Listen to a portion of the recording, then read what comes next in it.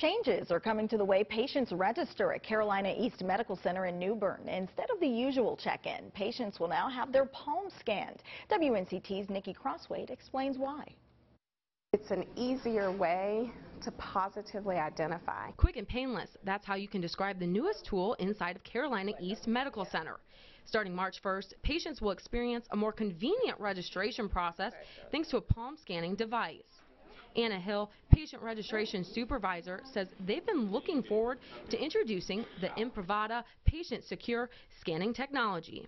And it is a biometric technology that we are going to use to help accurately identify our patients. They are using an acronym called it's SAFE, and that is that this is secure, it's accurate, it's fast, and it's easy.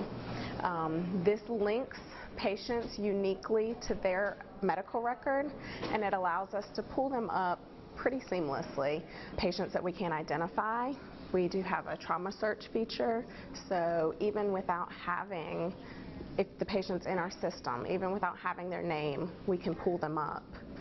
So it'll help in that sense also. The scan will be used for registration and hospital admission only, and it will not be shared with other organizations, including the legal system or law enforcement. It's just a really interesting way to positively say, this is you, without a doubt.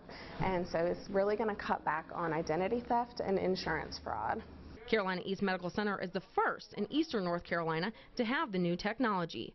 In New Bern, Nikki Crossway, 9 on your side.